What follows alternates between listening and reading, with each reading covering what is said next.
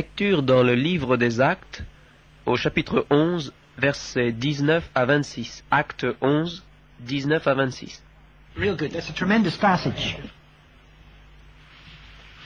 I said that's a tremendous passage. Ah, je viens de dire que c'était un texte formidable. I think it's wonderful to read how those early believers went around preaching the word. C'est merveilleux de lire comment ces premiers chrétiens sont partis pour annoncer la parole. And one of the phrases that really touches me, Et une des phrases qui me touche le plus, we find in verse 21. nous le trouvons dans le verset 21. And the hand of the Lord was with them. La main du Seigneur était avec eux. You find a phrase, something like that, in the Old Testament too. Nous trouvons la même phrase, à peu près semblable, dans l'Ancien Testament. You find it in the book of Ezra On le trouve dans le livre d'Esdras and Nehemiah. et dans le livre de Néhémie. And in Ezra, I think it appears 5 times. En Esdras, je crois que c'est 5 fois que nous trouvons cette expression. Ezra says, the hand of the Lord our God was upon us for good. Esdras dit, la main du Seigneur notre Dieu était sur nous pour le bien. And some people think that Ezra was something really special. Or, il y a des gens qui pensent que Esdras était quelqu'un de spécial. But I believe he was a man like us. Mais je pense que c'était un homme comme nous. God is no respecter of persons. Dieu ne voit pas de différence chez les personnes. God has no favorites. Il n'a pas des préférés. But it is true that the more we yield to him, the more he can use us. Mais en même temps, plus que nous cédons à lui, plus il nous aide, il nous secourt, il peut nous employer. And when I read that story of Ezra, Et quand je lis cette histoire d'Esdras, I get hungry for that same blessing. j'ai faim d'expérimenter la même bénédiction. I long to have the hand of the Lord our God upon me. Je souhaite tant que la main du Seigneur notre Dieu soit sur nous. That's the only thing that's going to secure me blessing. C'est la seule chose qui va me donner, m'accorder la bénédiction. And therefore in Ezra it also says why the hand of the Lord his God was upon him. Ainsi, en Esdras, il est dit aussi pourquoi la main de l'Éternel était sur lui. I think it's in chapter 7 Je pense que c'est dans le chapitre 7 that it says that Ezra did 3 things. que nous lisons que Esdras faisait 3 choses. He studied the word of God. Il a étudié la parole de Dieu. He sought to obey the word of God. Il avait à cœur d'obéir à la parole And de he Dieu. sought to proclaim the word of God. Et il a essayé de proclamer la parole de Dieu. And that's the reason that the hand of God was upon him. Et c'est pour cela que la main de l'Éternel était sur lui. And that gives me hope.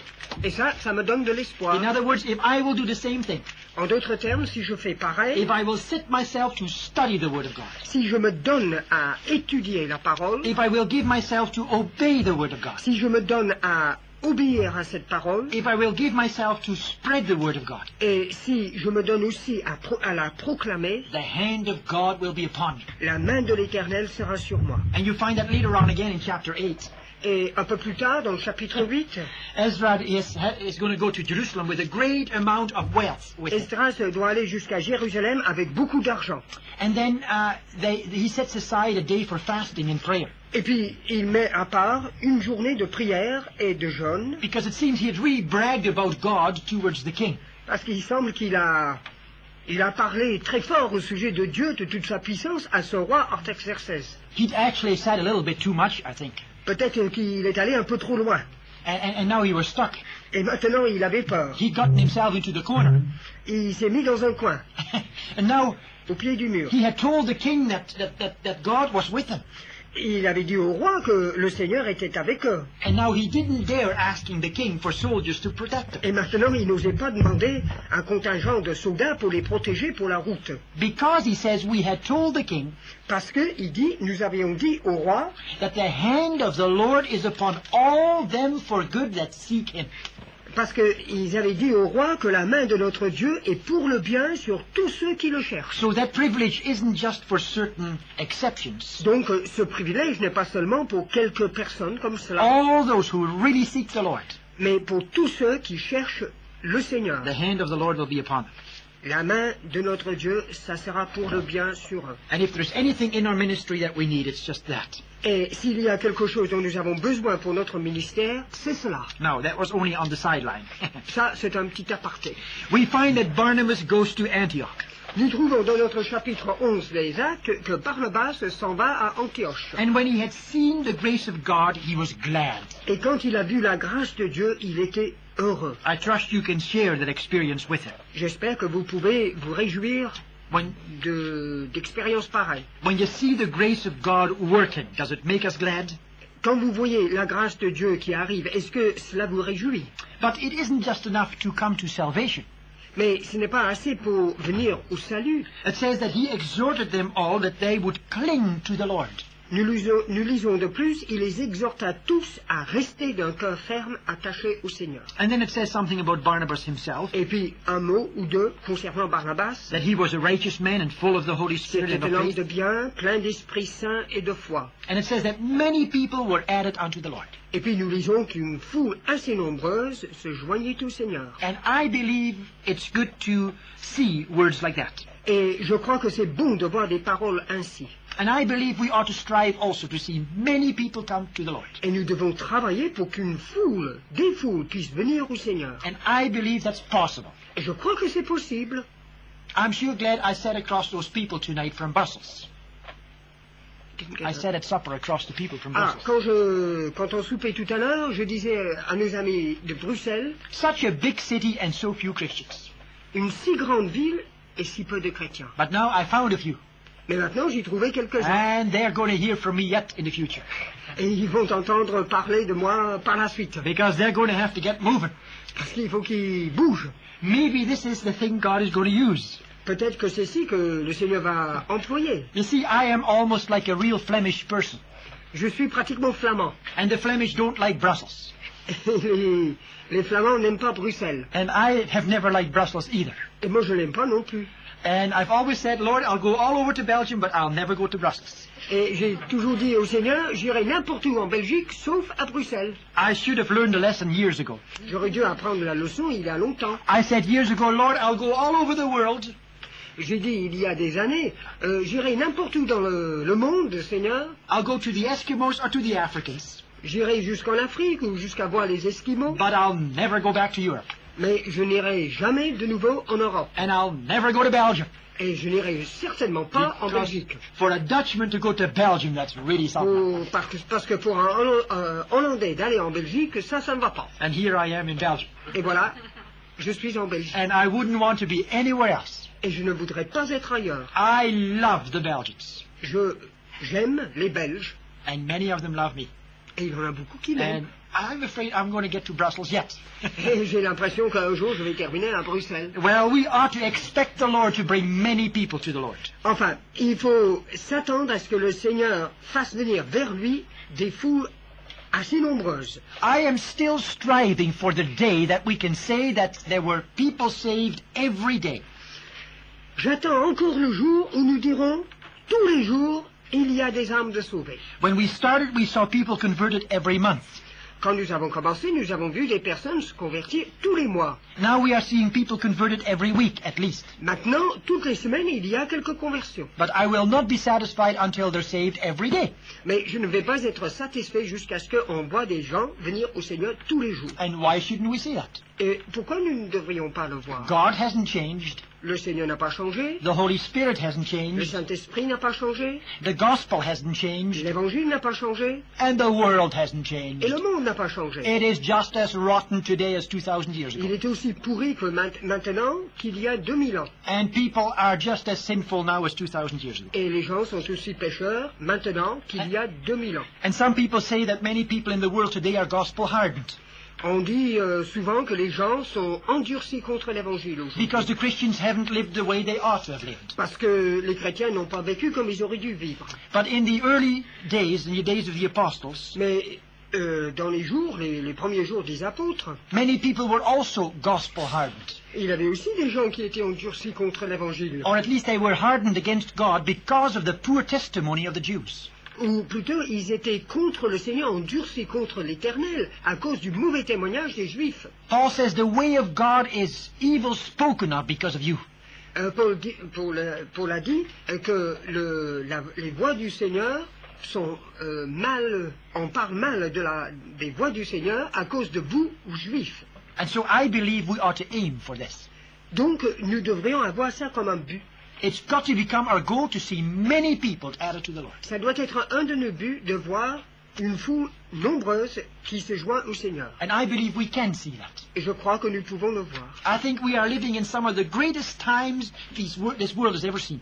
Nous vivons une époque très importante.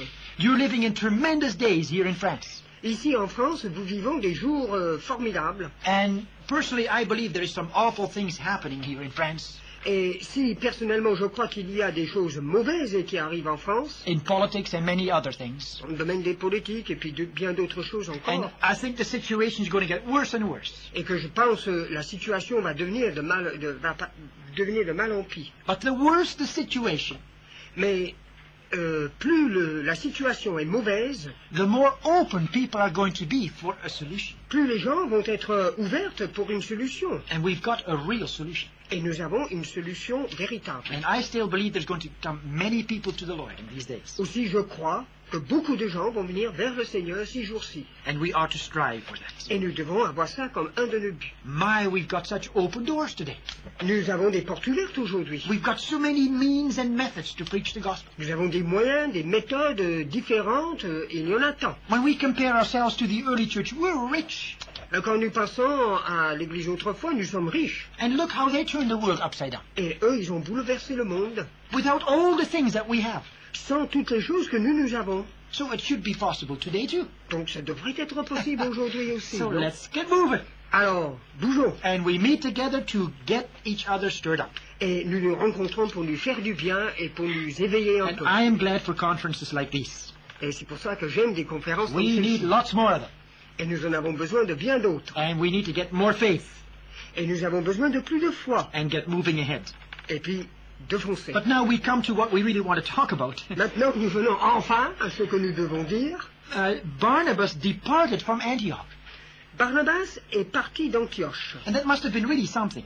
Et ça devait être quelque chose. Because there was a great work going on in Antioch. Parce qu'il y avait une grande œuvre qui était en train de se faire dans la ville d'Antioche. Many people were added to the Lord. Beaucoup de gens étaient ajoutés au Seigneur. And yet I sensed that Barnabas sensed that he wasn't sufficient. Et pourtant, je pense que Barnabas il pensait qu'il n'était pas suffisant. That he alone couldn't handle what was going on here. Lui seul, il ne pouvait pas faire tout le travail. And so he departs to Tarsus to seek for Saul. Donc, il est parti à Tars pour chercher Saul. And he finds him. Et il l'a trouvé. Imagine traveling all the way from Antioch to Tarsus to look for a man. Pensez un peu. Tout le voyage d'Antioche jusqu'à Tars pour chercher un homme. And I can feel with Barnabas, I've done the same thing. Et je sympathise avec Barnabas parce que j'ai fait quelquefois pareil. And then when he's found him, Et quand il a trouvé, they come back to Antioch. ils reviennent à Antioche. And then for a year or so, they ministered together in that church. Et puis pendant toute une année, ils se réunirent aux assemblées de l'Église. And it says, and they taught many people. Et ils enseignèrent, tous les deux, beaucoup de personnes. They did it together. Ils ont fait cela ensemble. We know later on in chapter 13, these two men are sent out by the Holy Spirit. Dans le chapitre 13, nous le savons bien, ces deux hommes sont envoyés de nouveau par le Saint-Esprit. And they go on this first missionary journey. Et ils partent pour ce premier voyage missionnaire. Later on, they come back. Un peu plus tard, ils reviennent à Antioche. And they tell all that has happened. Et ils racontent tout ce que Dieu avait fait. And then they get problems. Et puis, il y a des problèmes. They want to go out again. Ils voudraient repartir. And they get a fight, an argument between them. Et puis, ils commencent à argumenter entre eux. I am so thankful that that is in the Bible. Je suis très content que cela soit raconté dans la Bible. I am so thankful the Bible is so honest. Parce que, je suis reconnaissant que la Bible est si honnête.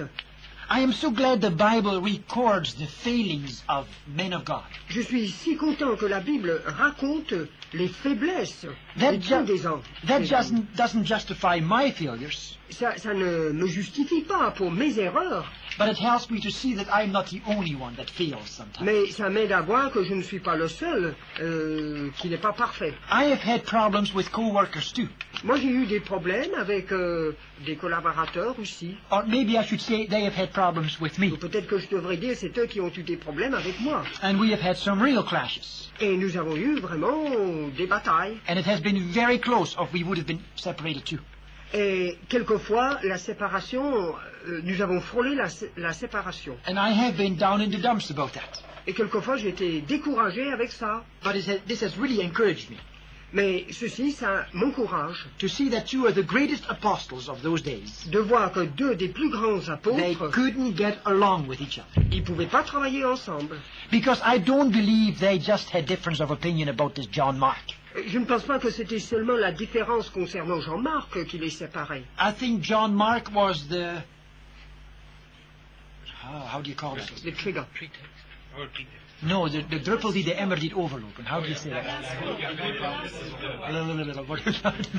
Bon, vous avez compris? La goutte qui faisait déborder la... Ah, voilà. Jean-Marc, la goutte qui fait déborder la vase. You understand? I can hardly see that two men of God like that would separate over a matter like John Mark. Je ne pense pas que deux hommes de Dieu comme cela, Paul et Barnabas, Non. vont se séparer à cause d'un Jean-Marc. Now, I may be wrong, Peut-être que je me but trompe, I think there was a lot more. mais je pense qu'il avait autre chose. And this was the thing that caused the whole business to explode. Et c'était l'autre chose qui a fait l'explosion. And then we find that Barnabas departs with Mark to Cyprus, Et puis nous voyons que Barnabas, il se met en route avec Jean-Marc jusqu'à Chypre, and Paul chooses Silas. et Paul choisit Silas. And this is what we're getting at now. Et maintenant nous arrivons, We find in the New Testament that there was teamwork. nous trouvons qu'il y a dans le Nouveau Testament un travail d'équipe. And that's the subject for tonight. Et ça c'est notre sujet ce soir. I am not thinking of teamwork as a large team. Je ne pense pas nécessairement à une grande équipe.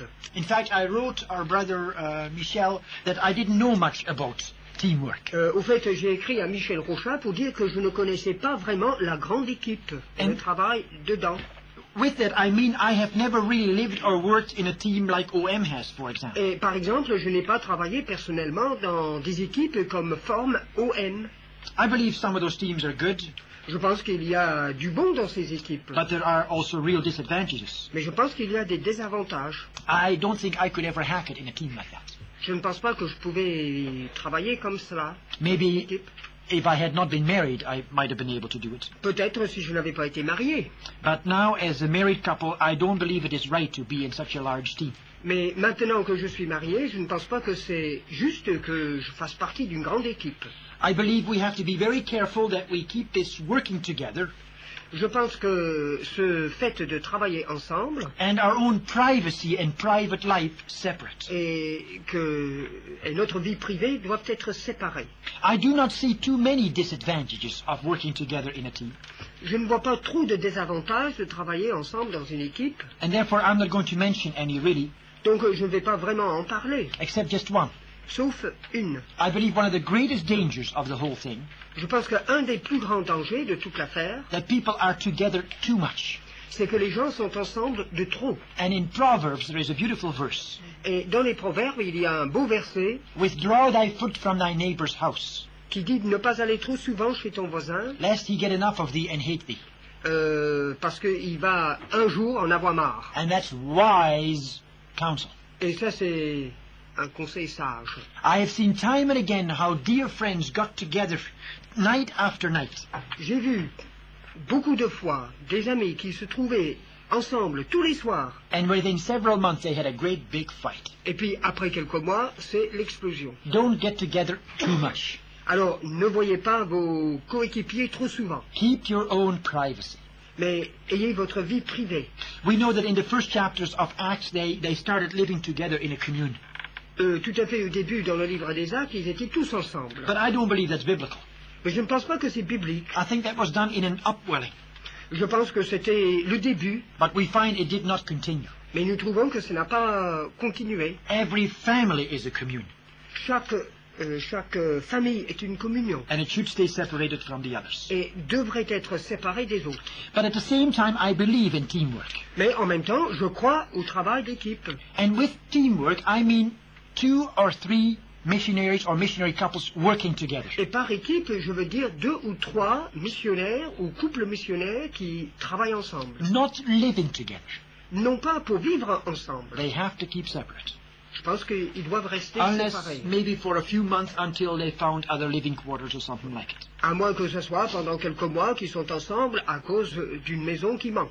I believe one of the great weaknesses on the mission field today Je pense qu'une des grandes faiblesses sur le champ missionnaire aujourd'hui, is that there are too many missionaries working on their own. qu'il y a trop de missionnaires qui travaillent seuls. Now, missionaries are special people.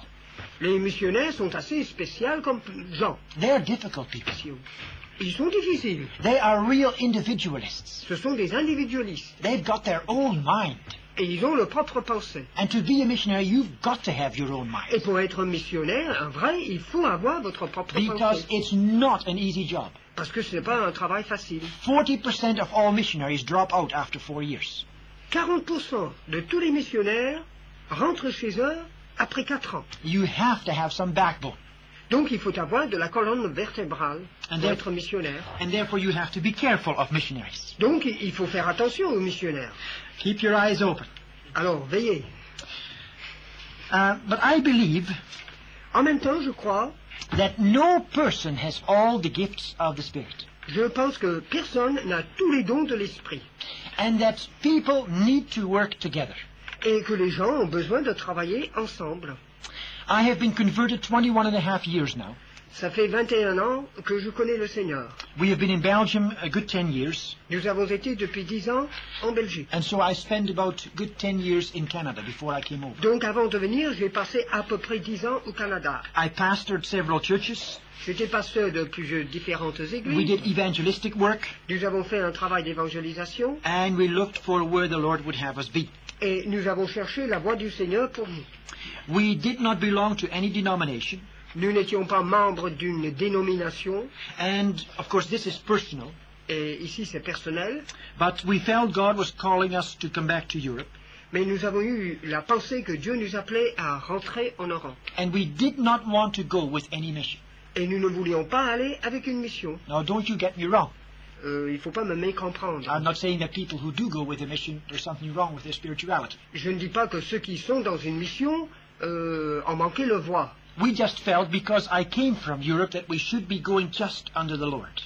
Parce que je venais de l'Europe, je pensais, j'avais cette conviction que nous devions aller dirigés seulement par le Seigneur. That was a conviction that God had given us. Ça, c'était une conviction que le Seigneur nous avait donnée. And we have to live up to our convictions. Et nous devons obéir à ces convictions. I don't have to live up to your convictions. Je ne dois pas obéir à vos convictions. And you're not responsible for my Et convictions. vous n'êtes pas responsable des miennes. Yeah, we are allowed to have our own. Nous avons le droit d'avoir les nôtres. But at the same time, we believe that God does not just work through the individual, but through the body. Mais en même temps, nous avons cru que Dieu ne travaillait pas seulement par un individu, par-ci, par-là, mais aussi à travers son corps. And I do not believe that there ought to be a lot of individuals all doing their own thing. Et je ne pense pas que beaucoup d'individus séparés devraient ainsi faire ce qu'ils devaient faire. And so while still in Canada, Ainsi, pendant que nous étions là-bas, toujours au Canada, we prayed for two things. nous avons prié pour deux choses. We said, Lord, give us a home church Nous avons dit, Seigneur, accorde-nous une église de base au Canada, where we have real fellowship, où nous avons vraiment de la bonne communion, who will pray for us, et qui vont prier pour nous, but we will also submit to their discipline. mais aussi nous allons nous soumettre à leur discipline. We do not want to be just individualists. Parce que nous ne voulons pas être simplement des individuels, des individualistes. We want to be part of a body in practice. Nous voulons être membres d'un corps, un corps qui travaille.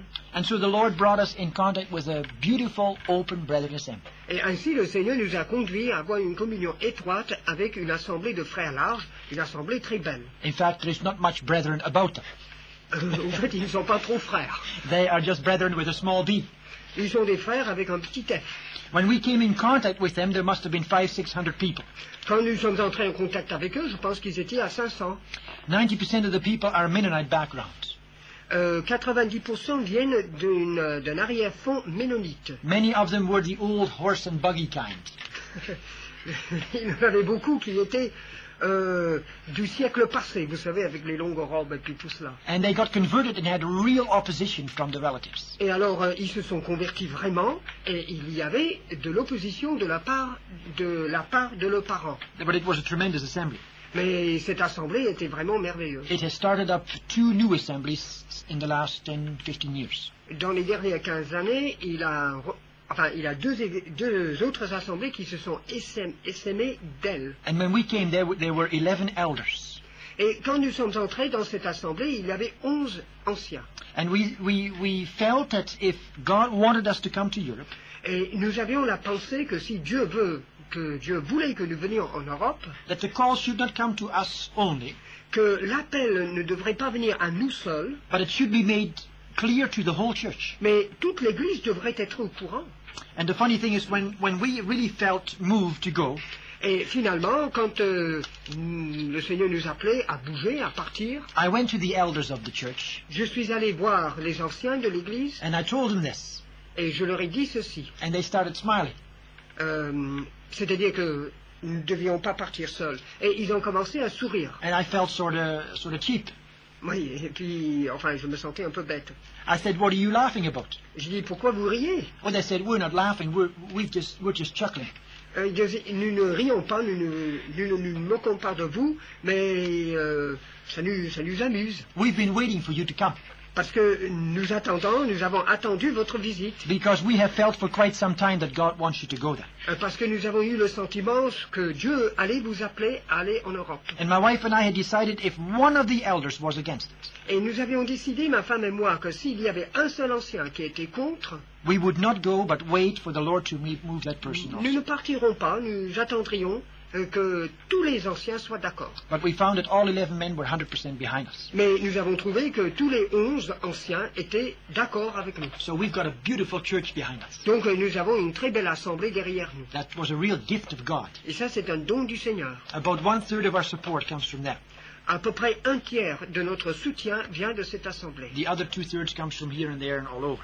Et les autres 2/3, ça vient un peu de partout. And one prayer has been answered. Une prière, donc, a été exaucée. But the second prayer was, Mais la deuxième prière Lord, give us co-workers. était que, Seigneur, tu dois nous donner des collaborateurs, We do not feel that we have all the gifts. des coéquipiers. Nous ne sentons pas que nous avons tous les dons. We feel not capable on ourselves alone. Seuls, nous ne sommes pas capables. We feel it is biblical that people work together. Nous pensons que c'est biblique que les gens travaillent ensemble. And so after we had come over, Donc, après notre arrivée en Europe, the Lord sent another family over. le Seigneur a envoyé une deuxième famille. My gift is preaching. Mon don à moi, c'est de prêcher. And the larger the group, the better I can preach. Et plus il y a de gens, plus il y a de gens, mieux je prêche. I don't know how come, but that's just the way it works. Je ne sais pas comment ça marche, mais enfin c'est comme ça. Personal work is the hardest thing for me to do. Le travail personnel est le travail le plus difficile pour moi. In fact, when I came to Belgium, I had never done personal work. Au fait, arrivant en Belgique, je n'avais jamais fait un travail personnel. And I died many a time the first year in Belgium. Et je suis mort, entre guillemets, plusieurs fois la première année que j'étais en Belgique. Because in Belgium, you don't get 1,000 people together to preach to. Parce qu'en Belgique, on ne trouve pas 1000 personnes à qui on peut prêcher. You can hardly get 100 people together to preach C'est to. difficile même d'avoir une centaine. You're doing pretty good to get 25 together to preach to. Et ça marche bien si vous en avez 25. And so at the end of the first year, I went to Northern Ireland. Donc à la fin de l'année, la première année en Belgique, je suis allé en Irlande du Nord. A friend invited me to come and have a rally there, a conference. Un ami m'a invité pour aller là-bas pour avoir un rallye. And I had the time of my life. Et j'étais content. It was great to be able to preach in English again Oh, c'était merveilleux de parler, de prêcher de nouveau en for a anglais large crowd. à une foule. But when I went back home, it was terrible. Mais alors, quand je suis rentré en Belgique, And I alors, really shed some tears on the airplane. et à bord de l'avion, j'ai pleuré, j'ai versé quelques And I said, larmes. Lord, what am I going to do in Belgium? Et j'ai dit, Seigneur, qu'est-ce que je vais faire en Belgique? I can hardly get 2 or 3 people together. J'ai de la peine à ramasser ensemble 2 ou 3 personnes. But the Lord gave us co-workers. Mais le Seigneur nous a donné des coéquipiers. And my fellow worker was a number 100% personal worker. Et mon coéquipier était vraiment le premier de tous ceux qui travaillent individuellement. I couldn't have found a better one myself if I had looked for one. Même si j'avais dû en chercher, je n'aurais pas trouvé un meilleur. The Lord sure knows his business. Le Seigneur, il connaît son affaire. I couldn't have found a better wife if I had looked for one. Je n'aurais pas pu trouver une meilleure femme si j'avais essayé d'en She trouver. is just what I need. Parce qu'elle est juste ce qu'il faut. I would have hunted all over the world to find something like that myself. J'aurais pu passer tout mon temps à chercher par tout le monde, dans le monde entier, pour en trouver. The Lord found my wife. Mais le Seigneur l'a trouvé comme ça. The Lord found my home church. Le Seigneur a trouvé mon assemblée de base. And the Lord found my co-worker. Et puis le Seigneur a trouvé également And we worked together mon tremendously. coéquipier. Et ensemble, ça marchait. We were like Paul and Barnabas, or Barnabas and Paul. Nous étions comme Paul et Barnabas, ou Barnabas et Paul. And often we used to have a meeting. Souvent, on avait une réunion. We'd have a youth meeting, for example. On avait par exemple une réunion de jeunes. And I would really preach. Et moi, je prêcherais. And my brother would sit there and watch the people. Et mon frère était là pour veiller sur tous les gens. And the moment I had said my prayer, Et dès que j'avais terminé, and I'd closed with Amen, et que j'avais dit Amen, he'd jump up and go to that one, et il était debout pour aller parler à un and tel, he'd go to another one, et puis encore à un autre, and he would deal with them afterwards. et puis il le parlerait personnellement après. And people would get converted. Et les gens se convertissaient. We really complemented each other. On se complétait merveilleusement. Now, too bad this brother isn't with me anymore. Aujourd'hui, ce frère n'est plus avec moi. After about 3 or 4 years, he had to leave the ministry because of problems in the family. Après 3 ou 4 ans, il devait quitter le ministère à cause des problèmes dans sa famille. But the Lord had others coming in. Mais le Seigneur a préparé d'autres à venir le remplacer. But I needed that. Mais j'avais besoin de cela. The two of us families and a few others, we started 10 years ago on the 2nd of April, the first assembly. Le 2 avril, il y a une dizaine d'années, nous avons commencé avec ce premier coéquipier la première assemblée. And I believe we need to work together in that way. Et je pense que nous avons besoin continuellement de travailler ensemble ainsi. You see, there's different ways of starting a new church. Il y a des façons différentes pour démarrer une nouvelle œuvre. And I believe we ought to aim at starting new churches. Et je pense que ça devrait être un de nos premiers buts, commencer des églises nouvelles. If you are working in an older church, si vous travaillez dans une vieille église, get those people taught and trained and moving. Alors, il faut enseigner ces gens, il faut les former, et puis il faut qu'ils bougent. The church in Belgium started 5 years ago, or 4 years ago actually. L'église en Belgique a commencé il y a 4 ans. Has started 2 other churches now. A commencé 2 églises encore depuis. The people have been trained that way. Parce qu'on avait entraîné, on avait formé les gens And comme they cela. continually look in that direction. Et ils regardent tous vers ces buts-là. You see, we can start a new church by hiving off a group from an established church. Nous pouvons commencer une nouvelle église en essaimant. That's a wonderful way to do it. Et c'est une bonne façon de le faire. And I believe we need to teach our churches to do that. Et nous devons enseigner notre église à faire cela. But if I were to come to France, Mais si je venais en France, I would do the same thing I did in Belgium. je ferais exactement pareil comme je fais en Belgique. Lord, give me a co-worker. Seigneur, je prierai, donne-moi un coéquipier. And give me someone who fits with me. Et donne-moi quelqu'un qui marche bien avec moi. Don't look for one yourself. Il ne faut pas en chercher un soi-même. Because if you get the wrong one, Parce que si vous avez le mauvais, you're going to have a ball. vous allez passer par des moments difficiles. And not a very nice ball. Ça ne va pas marcher. Now, I want to give you the advantages of working that way. Je voudrais vous donner les avantages de travailler ainsi. You see, I know what some people think when they see and hear me. Je sais, jusqu'à un certain point, ce que pensent les gens qui m'écoutent. And in a sense, I agree with them. Et dans un sens, je suis d'accord avec eux. They say, Richard, you have the gift of church planting.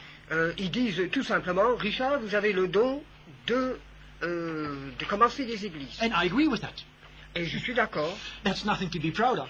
mais on ne peut pas en être fier. That's exactly the same as that you say that you are converted.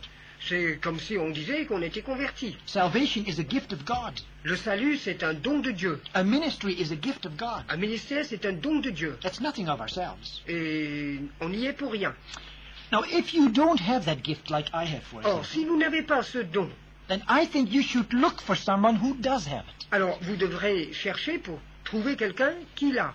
Or for somebody else who maybe has half of that. Ou peut-être quelqu'un qui a la moitié de ce don. And maybe you and him together can form one together. Et peut-être, selon le Seigneur, vous allez former une personne capable de lancer une église. What's the matter? Oh. Oh non, lancez pas. Yeah, and then work together that way. Et puis après ça, vous allez travailler ensemble. Please, people, let's get as many churches started as soon as possible. S'il vous plaît, lançons autant d'églises nouvelles que possible. How much time do we have yet? Combien de temps avons-nous pour faire ce travail? Things could change awfully fast. Les choses pourraient changer très vite. I believe it could take years yet before the Lord comes back. Je pense que ça pourrait être encore quelques années avant que le Seigneur ne revienne. If I just look at the world from a human standpoint, Si je regarde au monde au point de vue humain, then I think this thing in the Middle East can go on for a long time yet. alors je pense que ce qui se passe au Moyen-Orient, ça peut continuer encore quelques années. And things can drag on for a long time Et yet. les choses peuvent traîner encore. But things can all at once turn around too. Mais en même temps, les choses peuvent changer du jour au lendemain. In the Middle East, things can all at once explode. D'un seul coup, au Proche-Orient, tout peut exploser. In Europe and many other parts in the world, things can move awfully fast. En Europe et ailleurs, les choses peuvent bouger très rapidement. And I really wonder how much time we have yet. Et je me demande combien d'années nous avons encore. And therefore, let's get moving. Alors, il faut bouger maintenant. And get your church people moving. Et il faut entraîner les membres de votre And église. tell avec them vous. you've gotten a new vision. Et il faut le dire, il faut leur accorder une vision nouvelle. You want to see new churches started. Nous voulons voir, il faut le dire, de nouvelles églises qui se fondent. And tell them that they've got to help you. Et il faut le dire que eux, ils doivent nous aider. And if they don't want to help you, Et s'ils ne veulent pas vous aider, tell them, goodbye, I'm going somewhere else. il faut le dire au revoir, je m'en vais ailleurs. And I would say, try to find somebody else so that you can team up. Et il faut donc avoir quelqu'un avec qui on peut faire équipe. Now, let me give you 10 advantages. Il y a 10 avantages que je vais vous donner pour cela. Now, you don't have to work this way. Il ne faut pas que vous deviez absolument travailler par là, But- de cette façon-là. I believe it's very good. Mais je pense que c'est la bonne façon. And for these 10 reasons. Et voilà pour ces 10 raisons différentes. Number one, it is biblical. La première chose, c'est que c'est biblique. Jesus sent his disciples out 2 by 2. Jésus envoya ses apôtres 2 par 2. And so, let's get the thing straight. Alors, voyons clair. With teamwork, I don't mean that you have to form a team of 10 or 15 people. Je ne veux pas dire qu'il faut partir ensemble avec une dizaine d'autres. I'm thinking more of 2, maybe 3 or Je 4. pense davantage à 2 ou peut-être 3. As I mentioned, Jesus sent the disciples out that way. Comme je viens de dire, Jésus a envoyé ses apôtres comme cela. And we see that the apostles work that way usually too. Et nous voyons dans les actes qu'en principe, les apôtres travaillent ainsi. Barnabas goes to find Saul. Barnabas s'en va pour chercher Saul. After they split up, Barnabas continues on with John Mark. Après qu'ils se sont séparés, il y a Barnabas avec Jean-Marc. And Saul takes Silas with him. Et Paul prend Silas. Now, sometimes there were more in their team too. Quelquefois, ils étaient un peu plus nombreux. But it was mainly those two working together. Mais en principe, c'était 2 par 2. As I said before, you don't have to live together. Alors, ça ne veut pas dire qu'il faut vivre ensemble. It isn't even necessary to live in the same town together. Peut-être qu'il ne faut pas même travailler, vivre dans la même ville ensemble. With the means of transportation today, you can be working together real good even though you live apart. Et surtout avec les moyens de transport aujourd'hui, on peut être séparés de plusieurs kilomètres et travailler bien ensemble. Even though I think it would be very wonderful to live in the same city and start up a work there together. Bien que si on était dans la même ville pour commencer une œuvre ensemble, ça serait quand même très bien. In the beginning, my co-worker and I, we lived in 2 different suburbs of the city of Antwerp. Tout à fait au début, quand j'étais avec le premier coéquipier, nous étions tous les deux à Anvers, mais dans 2 banlieues différentes. And the church was started in our home. Et l'église était commencée dans notre But at the foyer. same time, we had Bible studies in his home too. Mais en même temps, nous avions des études bibliques dans son foyer. And therefore, I believe the Bible shows us the importance of this. Donc, je pense que la Bible montre l'importance de ceci. In fact, I think it is in Corinthians that Paul comes to, is it Troas? I think so. Je pense que c'est dans les Corinthiens que Paul arrive à Troas. And it says, because he didn't find his brother, is it Titus or Timothy there, he had no liberty of spirit to Et preach. nous lisons qu'à Troas, puisqu'il n'a pas trouvé son frère, Timothée ou Tite, il n'avait pas de liberté pour prêcher. Paul was in Athens, Paul était à Athènes and he didn't have Silas with him. et il n'avait pas Silas avec lui. He seemed to be more or less alone there too. Et il semblait qu'il était là, il semble qu'il était là seul. And there was very little result. Et il avait peu de résultats. And these things, they show me something.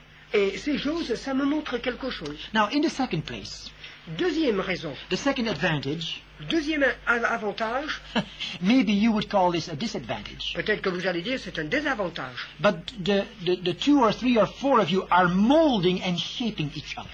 Mais les 2 ou 3 ou 4 qui sont ensemble, vous allez vous former mutuellement. It is easier sometimes to work on your own. Quelquefois, c'est plus facile de travailler seul. I find it easier to work on my own. Moi, je trouve que c'est plus facile pour moi de travailler seul. I am what they call in English a loner.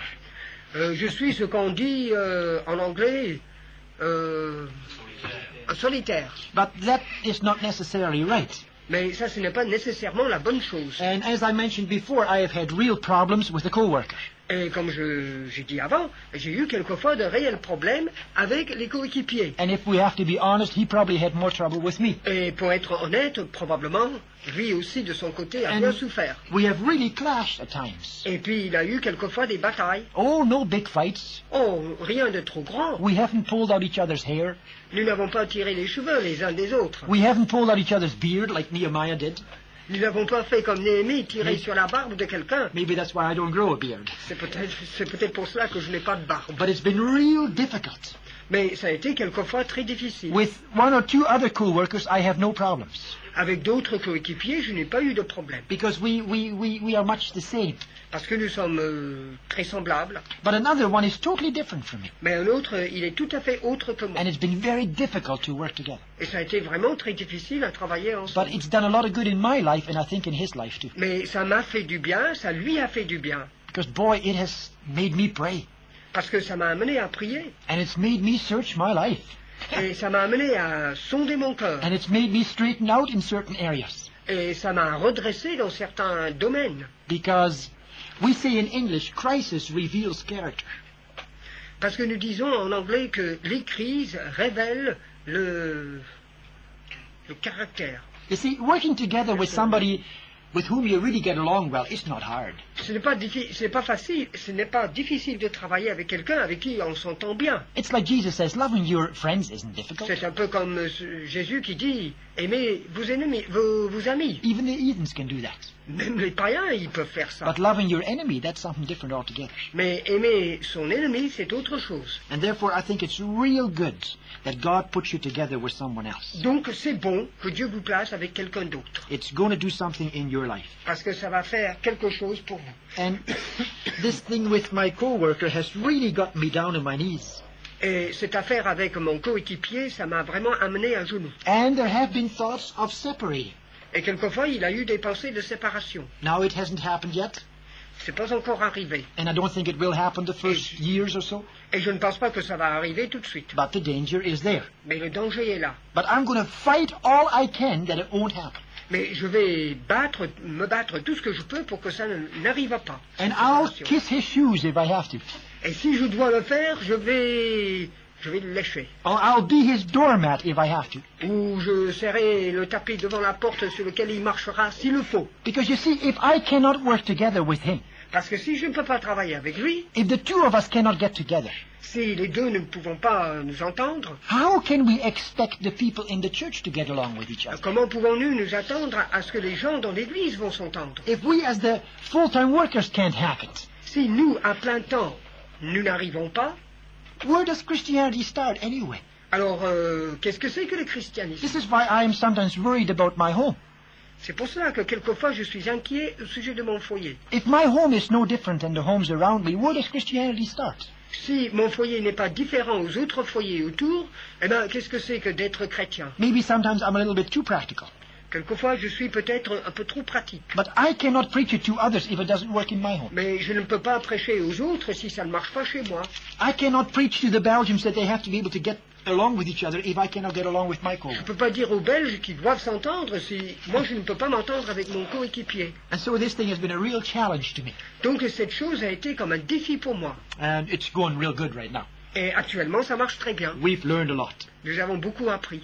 You know, there is a verse in the Old Testament. Il y a un verset dans l'Ancien Testament. I don't know how it says in French. Je ne sais pas comment ça se dit en français, But in English it says, mais en anglais ça se dit... no, I'm translating it from the Dutch now. Non, je vais traduire depuis le hollandais.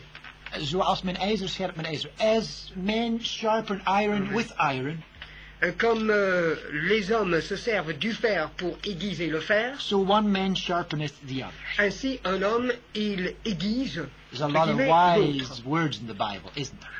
Ce sont de bonnes paroles sages dans la parole. Okay, in the third place, Troisièmement, we could say lots more about some of these things, but we won't have the time for it.